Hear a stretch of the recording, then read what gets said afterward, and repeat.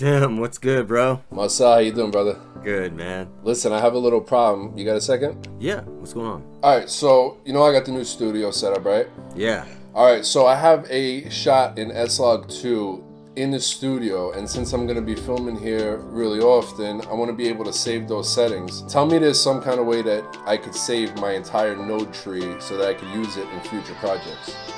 I got you, man. My man.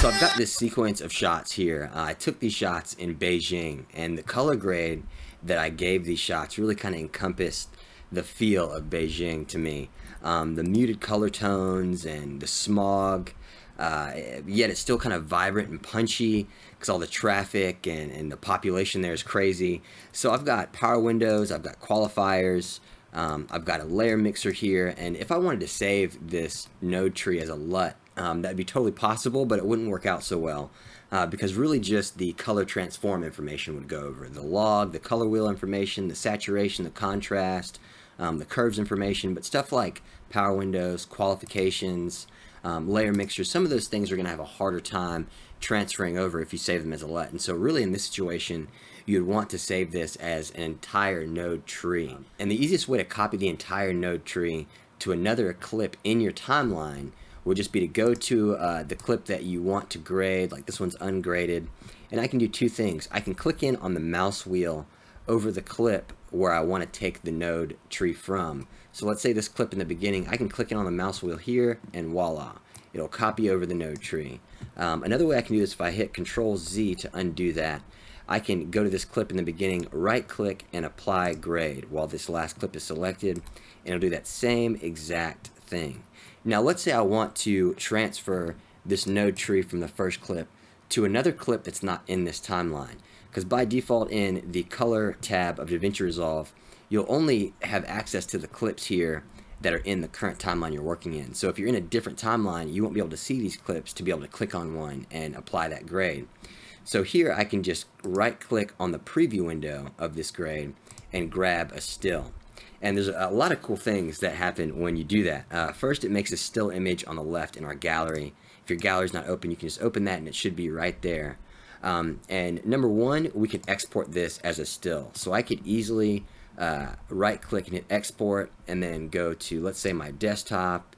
And I could just, if I wanted to show this to a colleague and say, hey, what do you think about this grade before I move on with the rest of this project? I can go down here, PNG or JPEG, and just, Beijing. Boom. Now on our desktop, I should have this Beijing image. Let me just choose a program, and voila. Now we have a still that I can send off to whomever. Another thing we can do is save this, export. We can save this as a PDX file that we can open up in other instances of Davinci Resolve. So if you want to send this to a colleague that you're working on this project with who also has these clips in their timeline, or maybe your job's done, you're sitting it on to the next person and you want to send them this still, that way they can actually import that node tree as well. That's another really cool thing you can do. And the other cool thing that these stills do is if you go to a different clip, let's say this last clip that's ungraded, I can hover over this still in our gallery and it'll let me preview the node tree that's on that clip as I scrub through this new clip here, which is really cool, really fast, and very, very helpful. And so with this still here, I could go to a completely new timeline. Let's say I went over to the media tab, right? And just clicked on one of these images and made a new timeline. Timeline 2, sure. Open that. Now I can jump over to the color tab, and we still have our still there, even though we're in a different timeline and we don't have those clips underneath. So I can again drag my finger over this clip to see how this node tree grade will look on top of this new clip. Very cool. And of course I can also click in on my mouse wheel and apply that grade, and we'll have our layer mixer, we'll have our power windows and qualifiers. And one reason it's important to copy the entire node tree when you're working with qualifications and power windows is because you'll want to kind of reconfigure those things. As you can see, if I click on this highlight, I had a qualifier here that was qualifying the highlights of the buildings in the past clip. But in this clip, you can see it's not qualifying the highlights of the buildings. It's really just qualifying the sky.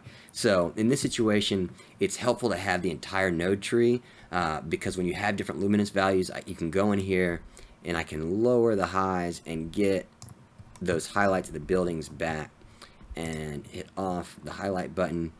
And now we can more notice what's happening to the tips of those buildings. I kind of had a blue tint in there, so I can readjust these values here to even give me more of a warm tone if I want. And now that's kind of a cool image. It kind of makes it look like you know, it's kind of dull underneath and kind of warm up top. So that's really cool. And so let's say you wanted to copy this grade to another project, because if you open up another project, unfortunately these stills from this project are going to be gone. And so how do you access this node tree from there? It's really simple. It's just kind of hidden. So let's say I like this grade right here. This is perfect, even though it's not. Let's say it is. If you go over here to the top left, right under gallery, you'll see this little control here. And this is the stills album. This has multiple albums of stills. And so if I open this up, you can see we have our stills 1 album, which would really just be the album for the stills in this project. And then we have power grades. And power grades is like a stills album that goes over every project that you ever make. So from here, if I just right click the preview screen and it grabs still, you'll see it adds that to the power grade window.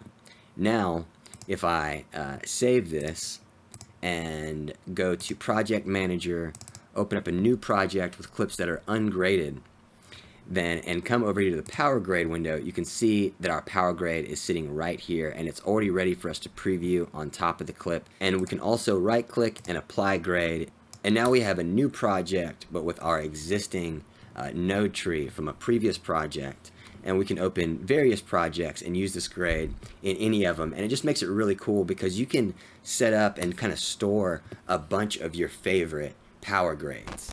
So huge shout out to Tim, the Everything Man, for the great question, and definitely make sure to go check out his channel. He does awesome videos and great camera and gear reviews. And if you guys like this video, definitely make sure to click that like button. And if you want more videos on Davinci Resolve, make sure to subscribe. If you have any comments, questions, or concerns, leave them in the comment section down below.